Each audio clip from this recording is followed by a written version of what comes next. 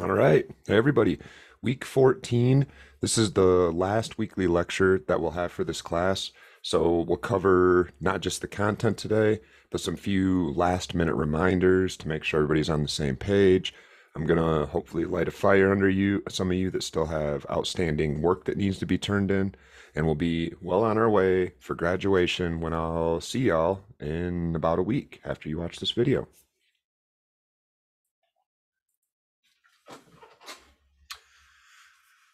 All right, so a few housekeeping things. Final reminder, I mean, we've talked about this a lot this semester in these lectures, but the assignments for this class have been massively updated to reflect the unique conditions we faced this semester.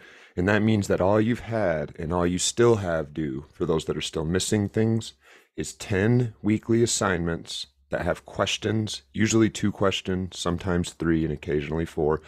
They're directly related to the readings, and they're all labeled Assignment 1, Assignment 2, Assignment 9. And then you have one big group project, which, to be honest, a few of you still have me slightly concerned here. You've either turned in projects that weren't quite up to your standards and you've gotten back comments and suggestions from me, but you haven't yet reworked these projects and turned them back into me. And a very few of you still haven't turned the group project in at all. So if you're one of these people, it's going to be really hard to pass this class without completing that group assignment, even if you do all of the weekly questions. So send me a note, get a hold of me, talk to your liaison and see if we can work out some office hours or something. But we are in the 11th hour. This is your last week to fix and finish anything that's still out there and get it into me. So one more time, y'all got this. Y'all got the books. You've got all the readings and you've got all the assignments. 10 weekly assignments in one group project is what I'm looking for. Cool? And then again, at Sterling, our graduation, I believe, is the 16th of December, which is just over a week away. So I will see you all shortly and you'll have your certificate. I did receive some good news for y'all and for us, because we're in this with you, just this morning actually, that they have received approval to come into Sterling and do some sort of semester for a class called Transitioning from College to Career. And that'll be next semester. I'm not sure when we'll get it up and running, but my hopes would be by February or so. So keep an eye out for that. All right, a few vocab words. Now, a reminder, this article that I gave you to read this week, The Spectacle of Punishment, about Shawshank Prison and movie representations. It's from me. What I handed you was an anonymized copy. It's still in the process of being published, and reviewers want it without names or any identifying info, but it is me who wrote this, and it should be published sometime in the next month or so. It's at the final stages. But I thought it was an interesting opportunity to look once again at the nature of the construction of our understanding about prison and those who are there. And then also from our perspective, our shared perspective, how do you take these ideas that often are rooted in our own experience of incarceration and craft them into publishable pieces, workable scripts, articles that can go out into the world and actually be read by other people who will read them and publishers who will publish them? All right, so before all that, our good old vocabulary list. The word spectacles is big in the communication field, just as a word that means things we gawk at, things we just kind of get stuck, things that are designed to be looked at, spectacles. A paradox is more than just a riddle, as we often misunderstand it, but it actually means a situation where the solution seems to make the situation worse, or a problem that the answer to that problem actually starts the problem over. They're riddles with no solutions, or rather with solutions that reinstigate the riddle. Archetypes, as you read about this week, they're just the characters that we see over and over. We'll talk about some specifics in a minute. Stereotypes are the behaviors that we put on those characters. Now, often stereotypes don't necessarily go with archetypes. They do go together. Stereotypes make archetypal characters, right? The outlaw always does have to do the same things over and over. But stereotypes tend to be a lot bigger. And as humans, we use stereotypes to classify entire groups of people, or entire areas or countries, or entire situations, whereas archetypes tend to be specific. And a term that I'm coining here, new prison narratives. I'm using this basic term to explain the difference between where we've been for decades now, for upwards of 100 years with cinema, and where we need to go. How can we still give people the spectacle of punishment that they want, because they do, while still respecting the desires people have and the humanity of those that are being represented in these narratives. And as you read, I offer a solution we'll end the class and the lecture with today, which is from the podcast Within and from Ear Hustle. We'll listen to a little bit of the Within podcast, which is rooted and recorded in institutions in Colorado, where many of y'all are at. All right, that's it. Vocab completed. So it's the last week, and there's a few things that through the semesters, this is a 2-semester class, we just hadn't quite had time to get to. So I wanted to do my best to include some of those things today with our lecture. One of those is the elevator trope, that there's elevators in the roofs of, or that there's hatches in the roofs of elevators.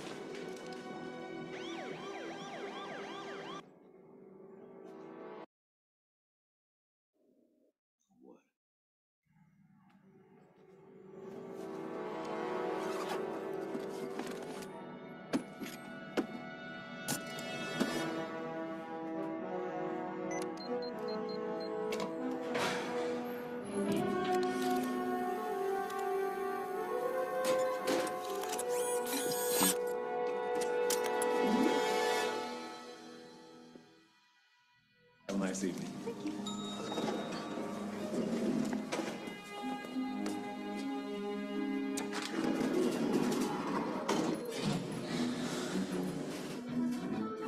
That date with Sarah is definitely off.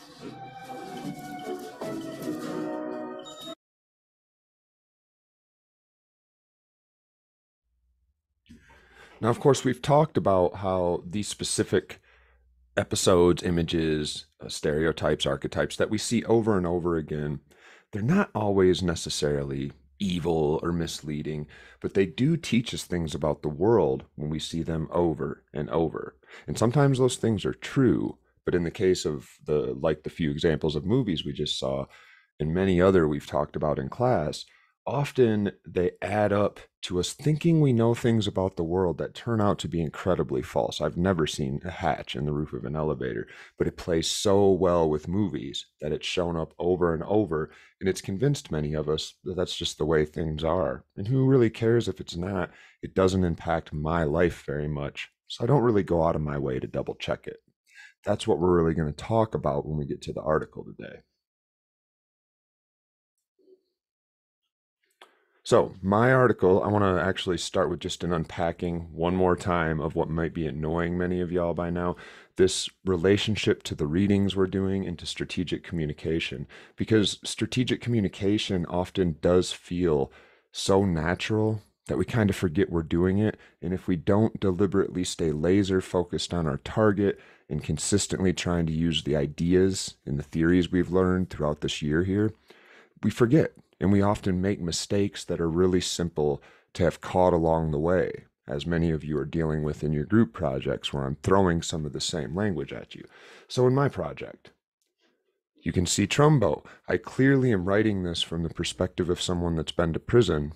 And like our friend Trumbo a few weeks ago, I'm doing it because I know that's actually what the article's about. I know that others are doing it if I don't. Even if I do it, they're doing it.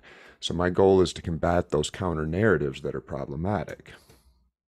Like Santalaya, I'm sharing my story of incarceration, of progress past incarceration, of life after that, to keep my audience on board, and I'm weaving it throughout, which was actually a suggestion from reviewers that I got to strengthen my personal connection by putting myself in there a little more.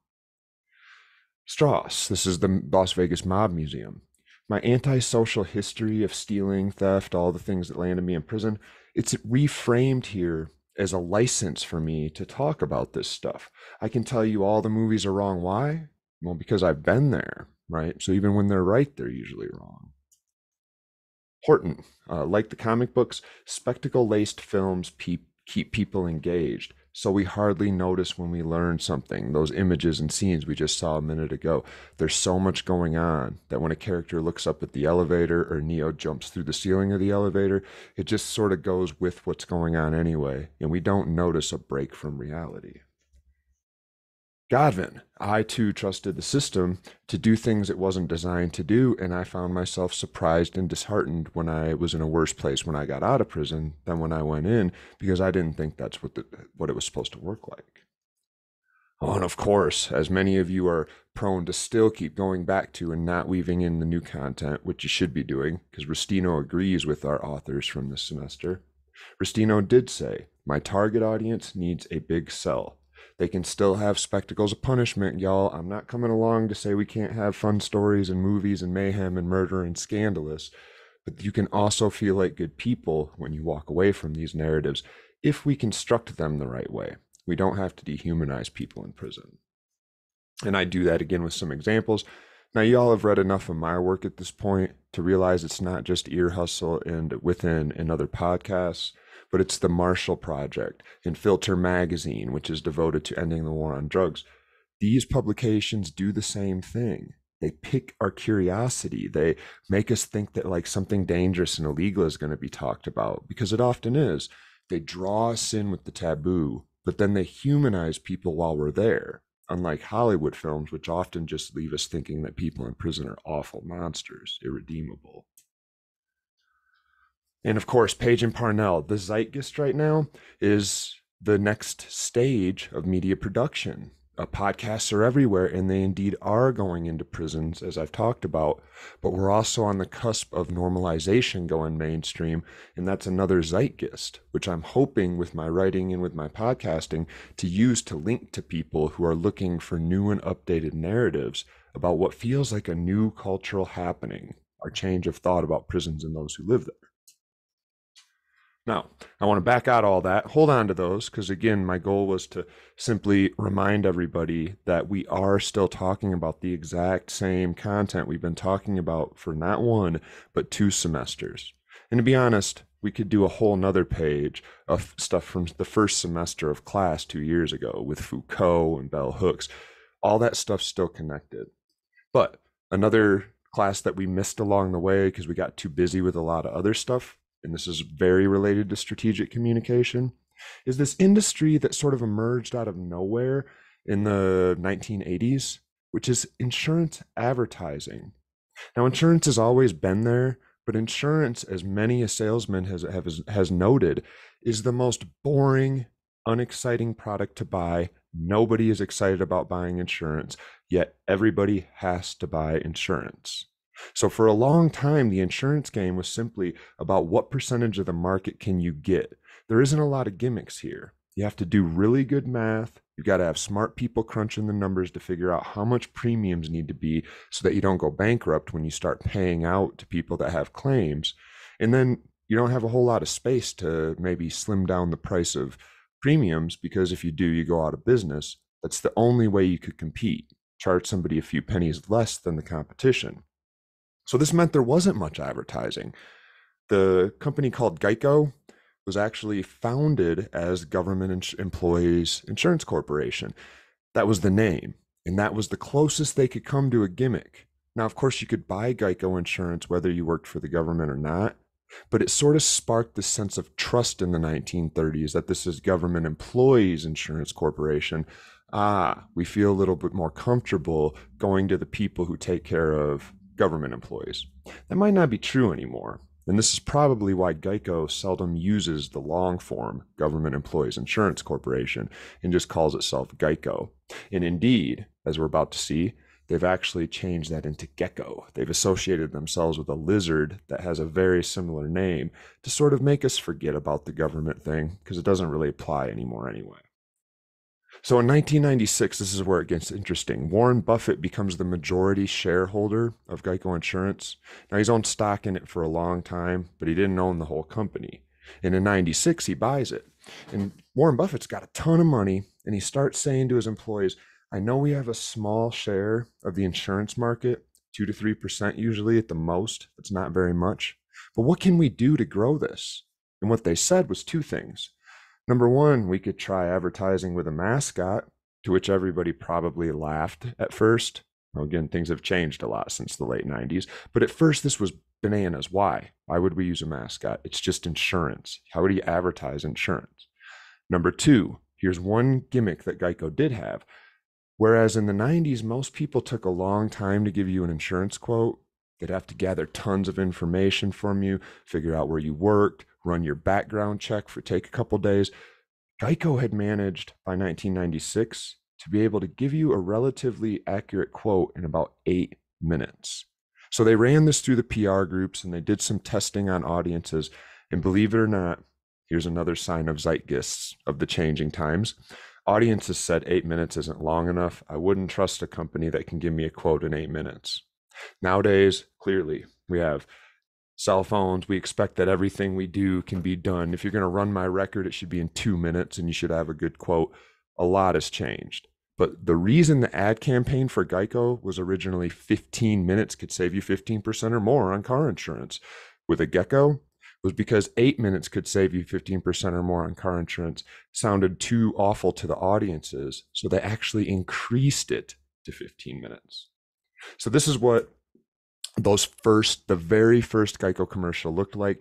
For those of you that have seen updated Geico commercials, you'll notice right away that the CGI, the computer generated imagery, is a little fuzzy and kind of creepy, and that this is a bit of a different Gecko. He's evolved over the years.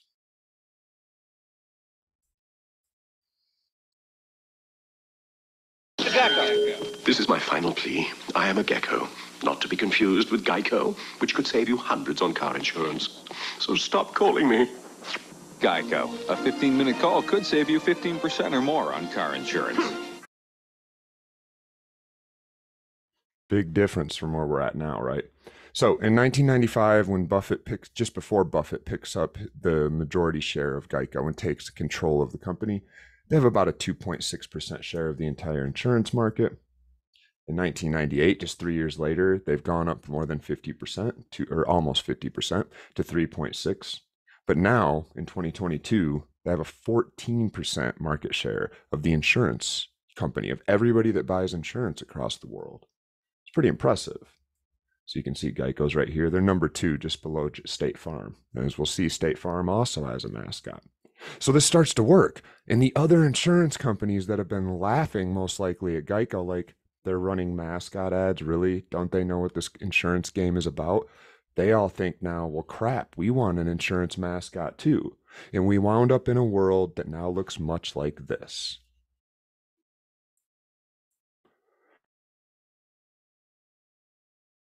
Mike. What day is it, Mike? Leslie, guess what today is? It's hump day. Woo-hoo! Ronnie, how happy are folks who save hundreds of dollars switching to Geico? I'd say happier than a camel on Wednesday. Hump day! Get happy. Get Geico. At Farmers, we make you smarter about insurance because what you don't know can hurt you. What if you didn't know that boxes by the curb make you a target for thieves? Or that dog bites account for 1/3 of all home liability claims? What if you didn't know that 1 in 7 drivers is uninsured?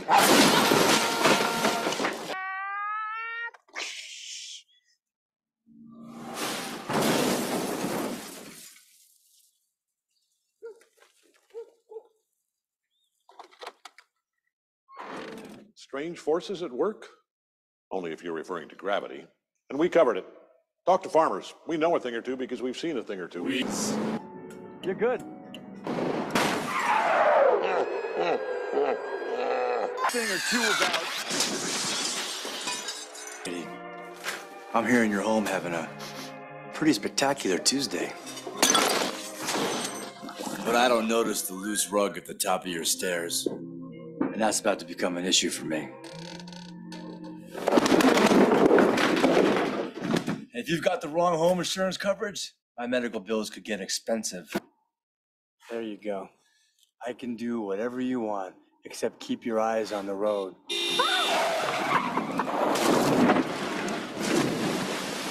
Now would be a good time to have new car replacement. I'm a wild deer. I'm Dryer Lynn. I'm your dog. A hot babe out jogging. I'm not making sure this stays at 10 when you drive by. You're checking out my awesome headband when... Just leaving you a voicemail. My number is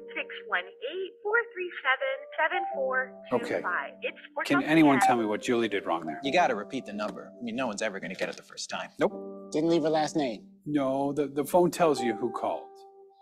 She didn't mention a good time to call her back. How am I supposed to know when to call her back? No, she just shouldn't have left a voicemail. 9 out of 10 times a text will do. Progressive. Okay, snacks and popcorn are going to be expensive. Let's just accept that. Going to the movies can be a lot for young homeowners turning into their parents. Bathrooms. Even if you don't have to go, you should try. We all know where the bathroom is and how to use it. Okay? You know, the Stevensons told me they save money bundling their boat insurance with Progressive. No one knows who those people are. It can be painful. Hand me your coats. There's an extra seat right here. No.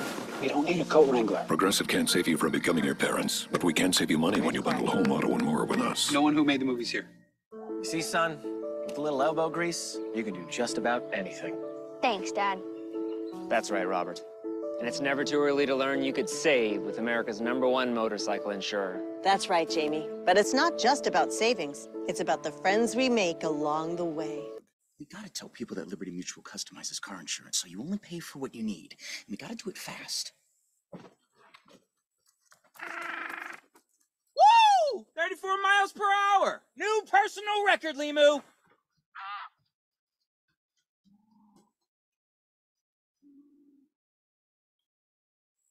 He'll be back. Only pay for what you need. Tell me the... Chimichanga! Name the device. Telephone! Turns out moms are always right. And it turns out the General is a quality insurance company that's been saving people money for nearly 60 years. For a great low rate and nearly 60 years of quality coverage, go with the General. Mike.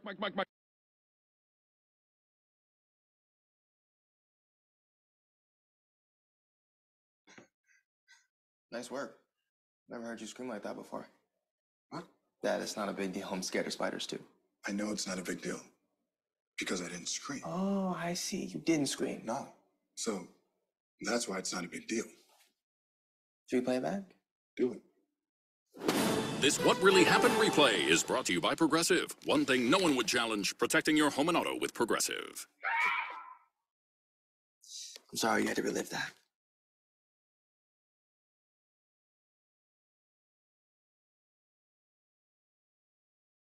So you can see that a big part of the game is comedy. It's getting people engaged with a story, even if it's a laughable story or a story that's kind of over the top, and then keeping us engaged by selling the story, not the product, because you can't sell insurance. Like we said, it's a boring product. Nobody wants to buy it. And the only way you can really sell it is with a discount. They're not talking about discounts in most of these. They're talking about something entirely unrelated to any notion of insurance. It's just funny. It's engaging. It's a Limu running through the woods. It makes no sense sometimes. This is the new era of advertising. And of course, it all came from the Gecko actually working and catching on, and Geico beginning to increase its market share after that ad campaign. Now, we're going to do this class again in 2 years with a different group of new students coming through. And my guess is at that point, we'll be able to supplement this discussion with gambling commercials. Because right now, the new age of celebrity endorsement and big spectacle commercials that don't seem to really even make sense is when you see Barry Sanders playing pickleball and Jamie Foxx calls him on the phone and asks him for his weekly gambling picks for football games, and Barry Sanders essentially doesn't really hear him and is talking to someone else, and Jamie Foxx makes a bunch of dumb bets based on Barry Sanders having a separate conversation, and somehow, instead of being a bit horrified like this guy's got a gambling problem, we see that and we laugh and we think about joining the website ourselves. So this isn't over. I think the insurance companies will become the first chapter of a new era of advertising, possibly products you can't sell. All right, which brings us to, let me bring my screen back on, the spectacle of punishment. So again, this is my article. It's so we talk about strategic communication. There's two things here. Number one, it's a summary or a shortened version of the book that's getting ready to come out in a couple months here. But because of that, number two, it's advertisement. And I've honed this on the same target audience that I'm hoping is interested in the book. People who are somewhat academic, they're interested in pop culture, in media, in prison, in drugs, in criminality, in criminal justice, and they don't really want to have to read a book by somebody who maybe talks in that academic language that even to me tends to be too much sometimes, and I have a PhD. They want something that's in the middle, somebody that can talk to them. So that was my goal with this, and both pieces are laser focused on that target audience. Now the bonus is when you write a journal article, you get peer review. So I had 3 experts in the field who all read this piece and gave me all sorts of tips to make it better, which I now can apply to my book for free. Yay. So here's what I'm claiming. Every prison story you've ever heard in your life, every book, every narrative, every story your friend told you, every movie, every TV show, they include 2 main characters that often will look different, but if you really look close, you can find a lot of similarities. Those 2 characters are the archetypal outlaw and the archetypal lawman. Now, the 2 you're looking at right now are from the Les Miserables movie that was released in 2012. That's Jean Valjean on the left and Javert, Police Inspector Javert on the right. But we also know them from other movies, like, say, Shawshank Redemption, Andy Dufresne, our outlaw, and the warden who hires him as a dirty accountant. Clint Eastwood in Alcatraz versus the warden in Alcatraz, who not only leaves him prone to all sorts of abuse and won't help him when he needs help, but refuses to even acknowledge that the incarcerated people escaped when they find evidence of them on the beach. Cool Hand Luke in 1967, and the warden that beats him and then quips, "What we've got here is failure to communicate." The Green Mile, another Stephen King story, which producer Frank Darabont, same guy that did The Shawshank Redemption, crafted an outlaw versus lawman narrative. Dead Man Walking, which you read about a little bit this week. Blood In, Blood Out, I'm going way back in time, right? But Blood In, Blood Out does this fantastic job of starting 2 characters on the same path, and they both get involved in a crime where somebody, if I remember right, is shot in a rival gang. And one of them takes the offer for redemption and eventually becomes a police officer, whereas the other becomes a recidivist, gets caught up in the world of crime in the gangs in prison. And at some point in the movie, the cop, the lawman who used to be an outlaw, has to arrest his old friend. So they actually build that into the middle of the narrative. And it's not immune to comedy. We've seen comedic images of it that often are the most extreme. So what do we got? We've got outlaws, the person in this or persons in the story, although it's usually one main outlaw, who want redemption but faces large systematic, not systemic, same general thing, but systematic obstacles to their success. They can't just say, I want to change my ways and have people accept them. They've really got to work hard for it. We've got lawmen who don't want the outlaws to get their redemption. They're often represented by the system at large. So you can think of like Shawshank, how sometimes it's the warden, sometimes it's a CO who's beating a man in front of the others. Sometimes it's actually groups of guards who turn the other way when awful things are happening, but they reiterate this notion of not wanting the outlaw to be redeemed. And then maybe most importantly, where viewers don't notice, they get all these images of the people around the outlaw and the lawman who are almost always monsters. They don't feel bad about what they do. They drive the narrative by threatening the outlaw.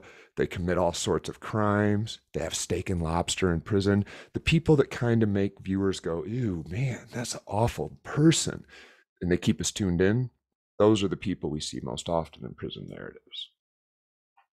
So let's take each on its own. I understand you've read this now, and we've actually talked about it before, but I thought it might be helpful to present some examples that are included in the article, and then also even in addition, and then we'll watch a brief example of each.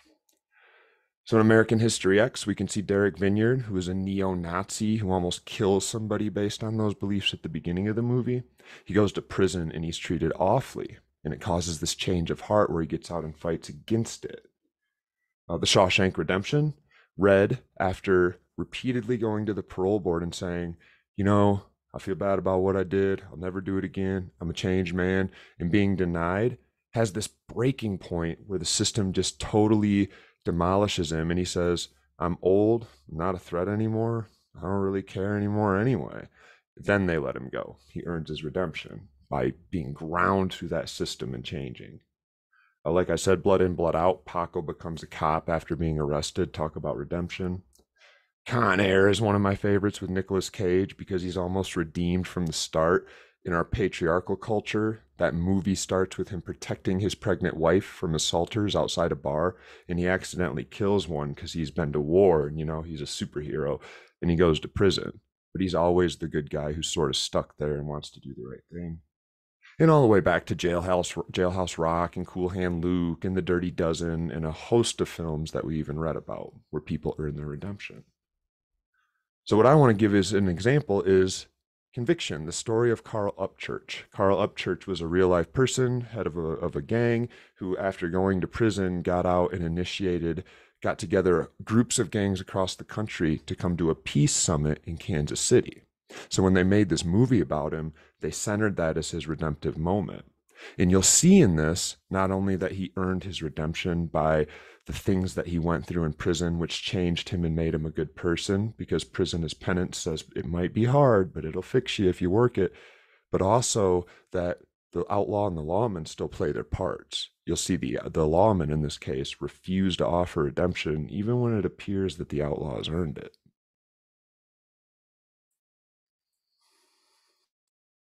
What you've done, why You listening up, Church?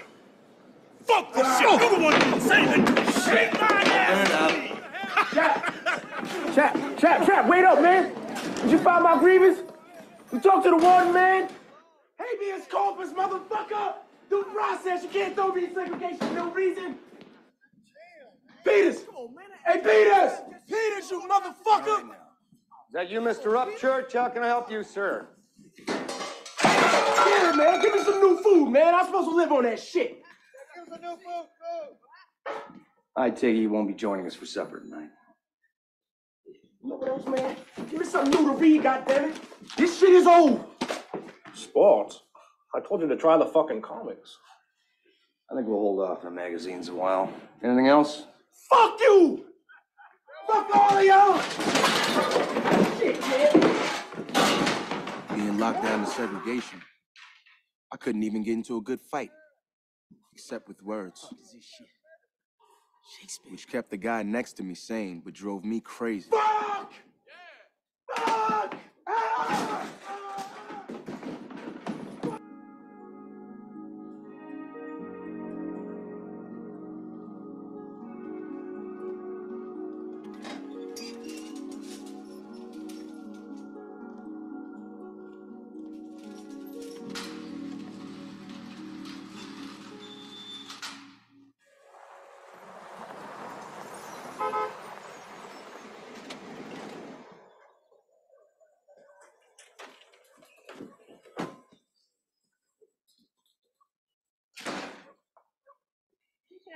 Morning, Martha. Everything all right? Yeah, just passing by. Everybody okay here? Yeah, we're great. Good. Carl Upchurch, I'd like you to meet Sheriff Stark. Morning, Sheriff. Upchurch, yeah. I heard about you. You related to the boys? Which boys? Carl's helping out on the farm. That's nice.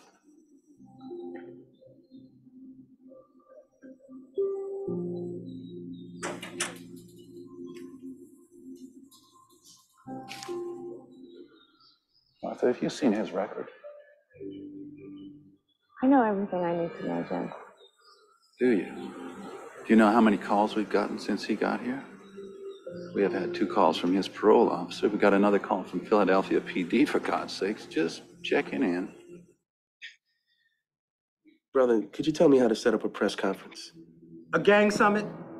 An urban peace and justice summit in Kansas City. Gang leaders from all over America will be invited to participate. These are the people influencing our communities, expressing themselves with the language of the forgotten poor. Violence. We can keep ignoring and jailing them, or we can listen.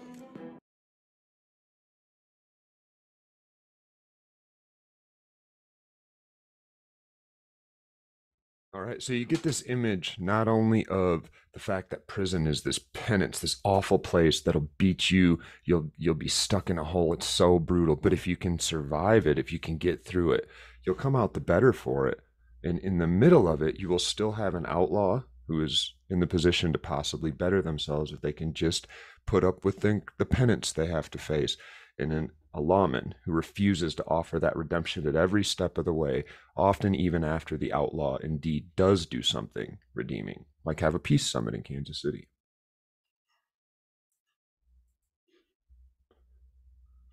All right, archetypal prisons as a playground. This is what I call the bread and butter of movie producers with prison films. You always get to see an image of prison as a playground, as a place where some people can get away with all sorts of evil shit and never get in trouble for it. And in fact, sometimes the guards even endorse it. And when we watch that, as I read about in this article and in the book, you come to accept that prisons are such easygoing, awful, non-punitive places that you can't help but feel like, I wish they would just crack down on those guys. And by the way, when they get out, I don't want them living in my community. These are awful people. That's the end result of prison as a playground narratives. So in comedy films like Let's Go to Prison or I Love You, Philip Morris, you see this in Toilet Wine, sexual assaults being commonplace but laughed at. There's actually a scene in Let's Go to Prison where an incarcerated person stabbed in the leg with a fork, a metal fork, which don't exist in prison. Then he pulls the fork out and he eats his meal with the fork and just kind of laughs at the guy. Those are representations of prison as a playground for these monsters that would get stabbed with a fork and not even be bothered by it. Think it's kind of funny, right? That's the image you get in these. Of course, in Shawshank, Red can get you anything, and he proves that this is actually true. In Breaking Bad, we do indeed see these mass murders set up. In Breaking Bad isn't even a prison-based show, and yet they still play with these same stereotypes and tropes. One of the old Cheech and Chong movies I pick up in the book. I don't talk about this in the article, but in the book, in the longer description, they are arrested and sent to a court where it's got drunk judges and attorneys that don't care and guards that don't pay attention. These are images that we get as viewers that we chuckle at, and we see prison as kind of a laughable place we can, have some fun while we watch it. But we also can't help to come to feel like it should be harsher. We've got to tighten the rules on these guys. They're just going to be worse if they stay in places like this. And as an example of that, let's look at Prison Break.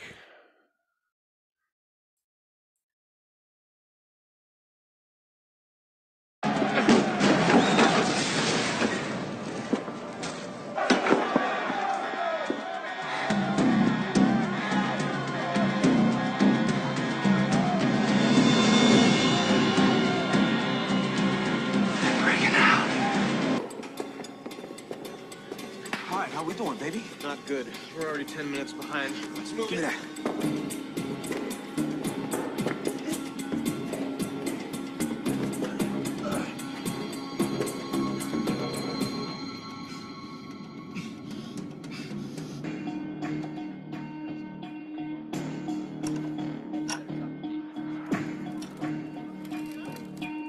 Wrong piece of real estate, Fish.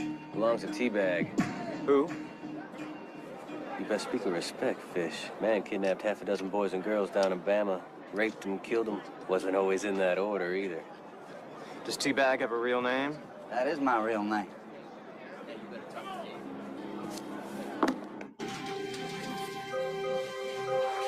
You've seen the blueprints.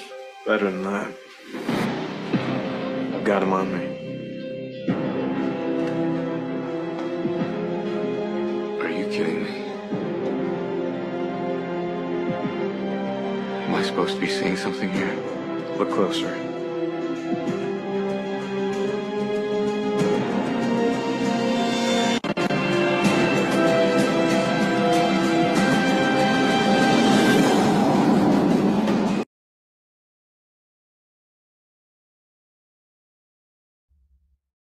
So in Prison Break, which was on, I think the show ran for 3 or 4 years and then it had a hiatus and it came back again and they went even harder because they put him in a prison overseas, which meant they could really crank up the terrible behavior.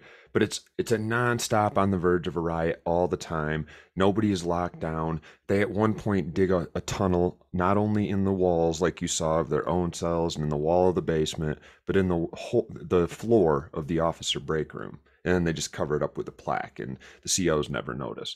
It is thing after thing, and it's a nonstop roller coaster ride of images that anybody that's been to prison is like, you couldn't do that. And even if you wanted to do that, it wouldn't fly with the COs or the other incarcerated people. People in prison don't look up to people that are portrayed the way T-Bag was portrayed in that scene. And yet when we watch these films, even if we've been to prison, but especially if we haven't, or we don't know people who have, or we don't have real stories, we come to accept in some way that there are indeed a lot of people in prison like that. And more importantly, the other outlaws, the guy that sits down and says, you best show some respect, Fish. He did these awful things to people, and that means he's the man here. That's the image that viewers walk away from primetime prison drama with, in that we can't help as humans but think like, that is not the sort of place that I want anybody getting out of and coming to live in my neighborhood, and they need to crack down on those rules because it is too easy going in there. We're giving them too much money and too much freedom. That's the end result of prison as a playground.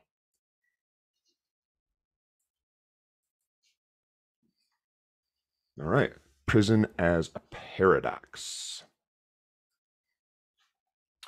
Now, we talked about what paradoxes are. Yes, it's a confusing situation. Yes, it's a riddle with no answer. But more importantly, a paradox is a situation that only seems solvable by something that's going to make the original situation worse. It's almost a head scratcher, like, well, wait, if that's the only thing we can do right now, but it's going to make us worse than when we started, how does that solve the problem? And yet it seems to solve the problem. Now, prisons are a space that we all have come culturally to believe we put bad guys, people who make mistakes, and they go there to get something that they need so that they can not only not hurt people in the immediate future, because presumably they're a threat to social order if we don't put them away, but more importantly, that they're also being rehabilitated, that something is happening in this space, that whether it's penance or not, even if it's awful, because who knows, we just know that the reason they go there is so that when they get out, they don't do the awful thing again. Now, what we see in prison as paradox representations is scene after scene where the way people behave, the way they're treated, we can't help but scratch our heads and say something along the lines of, how would that ever help somebody not commit more crimes when they get out?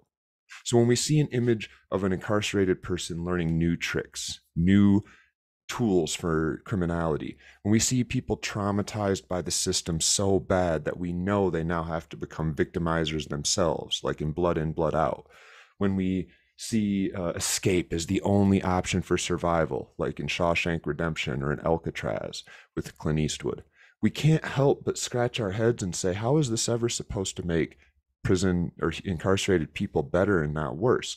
And this is in some ways good news, because unlike the first two representations, where prison is a playground packed with steak and lobsters and anybody can kill anybody, in the first one, where prison is this awful space bad guys go to earn their redemption, but if you do the right thing, you can get better and be a productive member of society, those both make us think it's the incarcerated people's fault when they fail. When somebody gets out and they recidivate, it's their fault. They went to this playground and they acted up while they were in there. They went to penance, they went to prison as punishment, and they didn't do their punishment, so they're going back. But with prison as a paradox, as viewers, we have to kind of scratch our heads and say, how is the prison system not guaranteed to often make people worse? And then they go back to prison and they get worse again. This is no solution. The solution to the problem of criminality appears to make that problem worse. What are we doing here? That's the representation of prison as a paradox. And as an example of that, let's look at perhaps the most popular prison movie of all time, The Shawshank Redemption.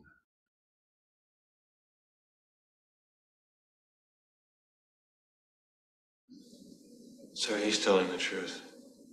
Well, let's say for the moment this Blatch does exist. You think he'd just fall to his knees and cry, yes, I did it, I confess. Oh, and by the way, add a life term to my sentence. You know that wouldn't matter. With Tommy's testimony, I can get a new trial. Well, that's assuming Blatch is even still there.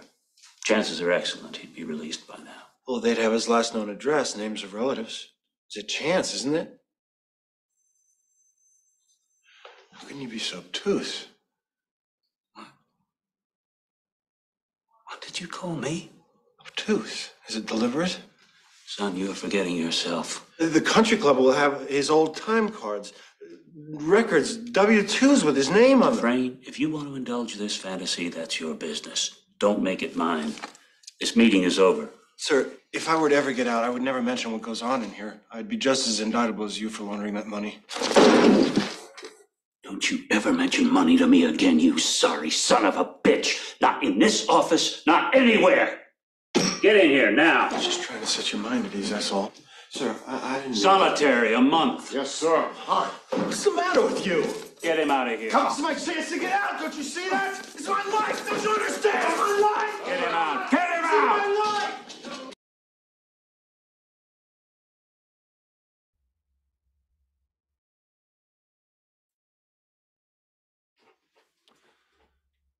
All right, so again, you see these narratives that run throughout of an outlaw who is really trying to find redemption by any means they can find, and the lawman who seems dead set on refusing to offer it no matter what.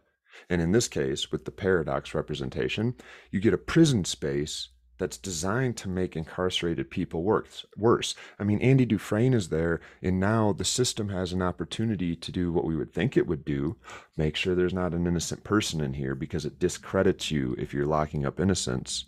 And instead it turns the other way and uses him to commit future additional crimes. They have incorporated him into a new system of criminality where he actually cooks the books and packs the warden's pockets with embezzled money. That's the end result of Prison as a Paradox. We can't help but watch that and scratch our heads and say, how is this ever going to redeem or rehabilitate Andy Dufresne? It won't. He's going to have to escape to ever get out of this place, which is exactly what happens in the Shawshank Redemption. So my solution, and I've actually just reworked this section. I got some good advice from my reviewers. I say we can't get rid of the spectacle because you can't, much like the conversations we've had about drugs, you can't just tell people to stop using something that they aren't going to stop using, that they've made clear they won't stop using. We've been trying for 100 years in the United States to lock people up or kill them, literally, until they stop using drugs, and they won't stop using drugs. So we can just accept that there's nothing you can do to make people stop using drugs. You should do what you can to make the scenario as safe and as humanizing as possible. Now, we're in a similar situation with prison narratives. You can't just tell people stop watching horror movies. We just need to stop watching movies with prisons in them because we love that stuff. So people will continue to find it one way or another. And if we shut down the middle productions, like say Shawshank Redemption, we can be relatively sure that people will lean on the more extreme productions of prison. So I suggest something different. I don't think we should destroy the spectacle. I just think we need to update it. And as I said earlier, and as you read about, I lean into this new era, this new world of podcasting and of what we might call new media, different formats and different organizations that publish things that in the past might not have made it out there. And of course, I end with a call to what Mike Nellis called convict criminologists, people who are locked up in the United States, who have firsthand experience like all of us, and as such, we're much better suited to give descriptions about what's going on in prison, how we can fix it, what the real issues are, etc. So that is my goal with this project. So I want to end not just the lesson about representations of prisons and this call to reorient those representations to humanize those of us that go to prison. I want to actually dive in and end this lesson and end the class with some words from the podcast Within, which were on an episode that aired, I think it was actually really early this year or late last year, that's related to the project we do with Captured Words Free Thoughts, with poetry. And this is really powerful. So my hope is that this sparks in some of you this desire to maybe go out and polish up the projects you're working on and get your voices out there.